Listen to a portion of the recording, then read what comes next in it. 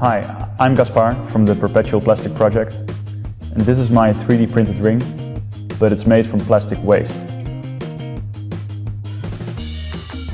What does the Perpetual Plastic Project do? We created an interactive recycling installation that allows anyone to create really cool things from their plastic trash in a really awesome way. Two things are for sure. One is that the production of plastics worldwide is increasing, and two is that the recovery of plastics worldwide is not increasing at the same rate. So now less than 10% of plastics gets recycled. There are two reasons why. One is that the production process of manufacturers are not adapted to recycled plastics, and two is that the recollection of plastic is too costly. Local economies determine what happens.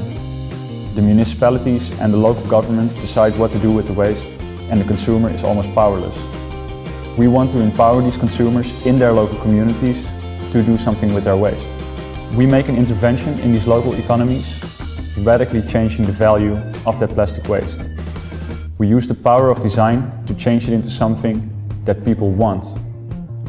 We designed an interactive recycling installation that allows anyone to make really cool things from their plastic trash in a really awesome way.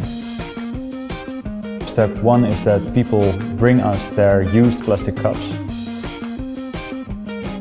and they wash them and subsequently dry them in the installation. Step two is that dried plastic cups are shredded into tiny little pieces that are filtered so that they are tiny enough to go to the next step. Step three is that the shredded pieces of plastic are fed into an extruder so that they are heated and then melted into a filament that is rolled up on a spool. Step four is that we use these recycled spools of plastic to put it into a 3D printer to make really cool stuff out of it. And this is our team. Jonas, the captain. Bart, the cook. Laura, the carpenter. And Casper, the gunner.